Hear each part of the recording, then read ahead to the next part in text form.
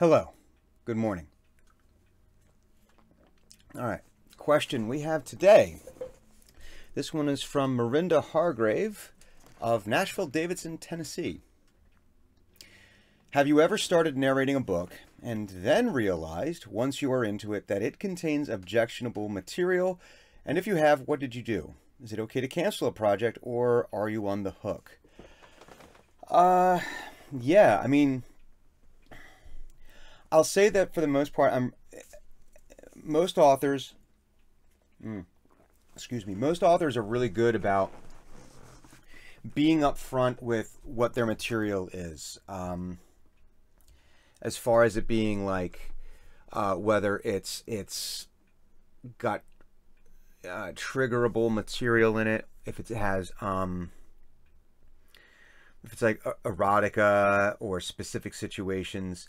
Most authors I found when I look at descriptions of books on ACX are pretty good about that, because it behooves them to make sure that they have a narrator that is going to be able to do the best job possible. And if someone's going to be really disturbed by the material, then disturbed and not supposed to be disturbed. Because sometimes you're supposed to, you're writing something and you're supposed to feel disturbed. And that's kind of what think about it, horror movies. There's a lot of horror. Yeah, we say scared, but there's times where we watch that and we know we're going to be disturbed by the material, but that's kind of what we're looking for. We want that visceral experience. So, but yeah, I find that most are pretty good about telling us what that is beforehand. But have, I need this. Yes, I absolutely have had books that I have narrated where there's been surprise material in it that I was not expecting, that I did find objectionable. It really depends as far as like, am I on the hook? What did I do? Okay, so one time I was started to narrate a book, and okay, so one of the warning signs I should have seen was that there were typos in the audition that I did. Typos in the audition, and not just like one, like where it was obvious, where like an obvious typo in that, oh, my finger slipped and it spelled a different word and it's the correct spelling of this other word, or a word was left off. That happens. I'm not asking, I've written books, I've narrated a lot of books. I have found typos in every single book that I've ever narrated. It is virtually impossible to get them all out. And that's sort of accepted. I'm pretty sure if you went through just about any book, traditionally published book, you might find a typo in there. It happens in a course of tens of thousands of words, right? But if the audition I did had lots of typos in it, which should have been a huge red flag as to the quality of the material. But I did the book anyway. I accepted the project anyway when I auditioned. And I was in the first chapter, and there was already what I found to be objectionable material coming from a protagonist. Protagonist using derogatory language. And to me, that's not a protagonist. And there are ways to make that work, but it usually comes out of a level of self-awareness. If you think of characters like Archie Bunker, well, who had no self-awareness, but it was comedy. And if you look, House comes to mind, and Hugh Laurie's character. There was a self-awareness there, and so it can be done. But anyway, when I saw that, between that, the typos, I knew I didn't want to do the book anymore. We were in the first chapter, so I messaged the author, the rights holder, and I said I wanted to dissolve the contract. And I explained why. And yeah, so we dissolved the contract and I didn't do the book. Other times I've been much further into the book when I've discovered it. And I finished the project. Because sometimes you just got to do it. I looked at it like I was X hours into my narration, And I had to make a decision for myself. How objectionable was it? And there was just like some internal math that I needed to do as far as whether it was worth doing. And the answer in most of the times has been yes, because it's been like it's been individual scenes or individual snippets within scenes. And I looked at it like I'm already a quarter of the way in, halfway in. I've got time invested into this. And sometimes it's a matter, honestly, it's a matter of a paycheck. It was objectionable to me. I do have hard lines that I will not cross. There are definitive lines, and it's usually, but that's again, it comes down to what the entire work is about. I find that I have to detach myself, the person, from the professional. Because I also find I'm not in a position right now that I can just turn down projects. You know, I got bills to pay. But yeah, that's kind of what I do. I wish I were in a position where I could be even more selective, but I'm not. And at a certain point, just the reality sets in of I gotta pay the bills. I mean, it's a good question, but it's a tough question. Because I think you have to look at it like what is the objectionable material and what is the impact of that going to be? Because if it's objectionable and it espouses an objectionable point of view in a positive way, and that's the theme of the book, then that's when I would absolutely walk away from. If I got even halfway in and it turns out that, oh, this is a version of Mein Kampf, then yeah, I'm out. I will cancel that because I will back out of that project.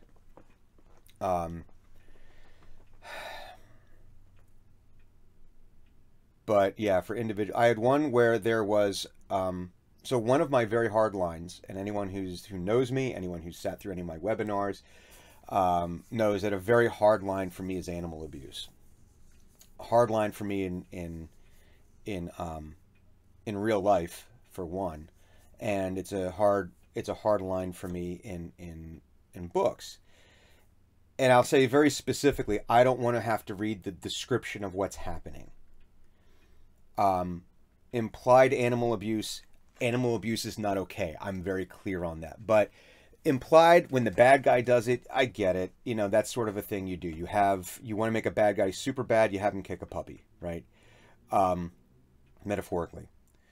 But there was one where there was not overly, but graphic enough scene of animal abuse in a book I narrated, and that disturbed me. And I actually wrote the producer of that book and said something, because that to me is like that there needs to be a warning somewhere, because that would disturb people, because it came out of nowhere. That was the other thing.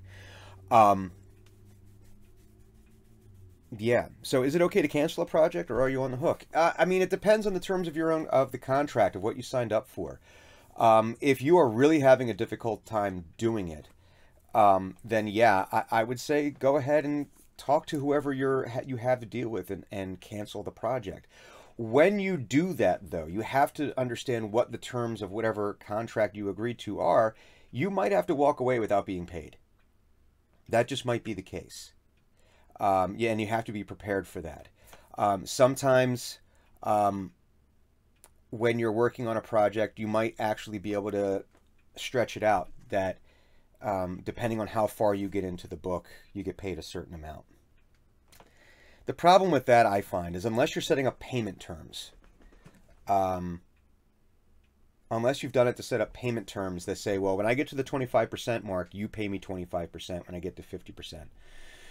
I find that's better for when you have a brand new person that you're working with. And this is when you're working one-to-one. You, the narrator, the voice actor, are working with directly with the author.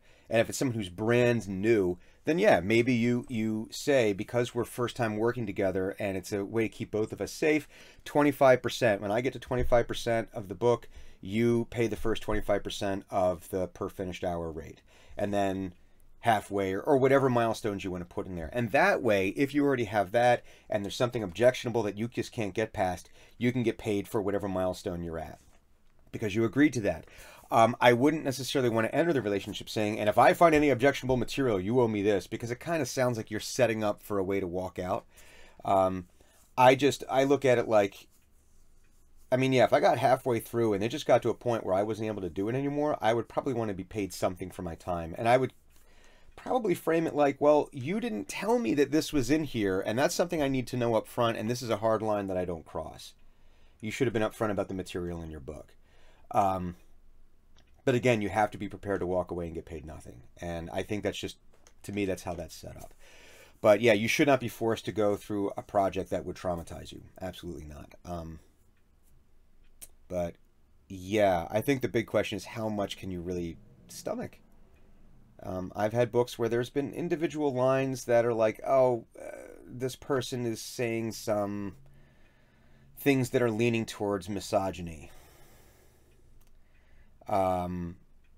Things like, oh, you know how women are, you know, something like that. That's not me saying that. I want to make clear that's not me saying that. That's actually lines that I've had to read, things like that. Something like that. Do I walk away from a project because of that individual line? No. It's not my words. I just have to say them. Again, I wish I were in a position where I could just flat out say, nope, not doing it, but it's just not the way it's set up right now. But I hope that helps. Yeah. The majority of books I've had to narrate have not been an issue.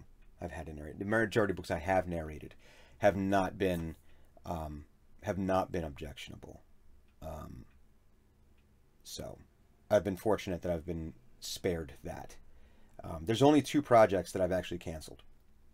One was the aforementioned one because of a combination of all of the typos and the language that was used right in the beginning, because that just sort of told me what this project was going to be like, and I didn't want to spend the next 10, 20 hours narrating this. The other time was the person who hired me. It was a memoir, and it was very disorganized, a lot of typos, a lot of sentence fragments. It wasn't ready for prime time, and I approached that author and I said, listen, this is your first draft, it's not ready, and I can't take your money. I didn't feel right taking the guy's money, because it wasn't ready.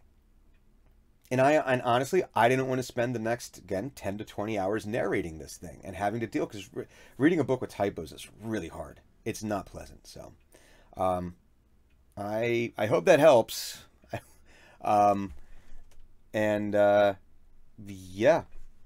Yeah, that's sort of just the nature of the beast. Fortunately, like I said, most of the time, I don't think it's really been an issue. Thank you so much for watching. Please, if you could take a moment, subscribe down below so you could support the channel. If you have any questions, you can absolutely reach out to me via social media at the St. Brian on both Twitter and Instagram. If you need to book me for voiceover projects, you can get me at voxbrian.com. And if you ever want to work with me for private coaching, for voiceover, to get ready for a demo, for audition help, you can reach out to Edge Studio, and they can book my time for coaching purposes. So thank you so much, and thank you for the support for the channel.